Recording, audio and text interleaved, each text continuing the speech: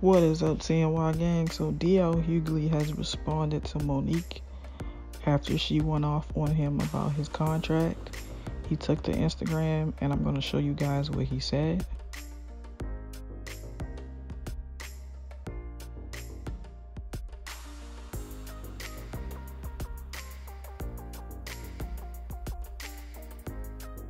So in this post, he's basically saying that Monique has blamed everybody in her career for the mishaps that go on, and he said he made the better judgment to be the headliner of the show.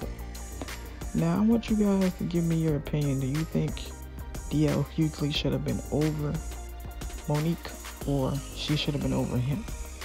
And I want you guys to tell me why.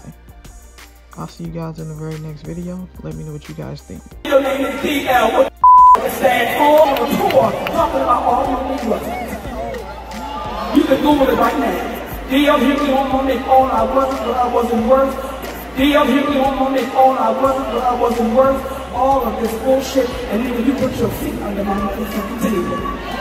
So you came to my home, nigga, and you put your feet under my motherfucking table.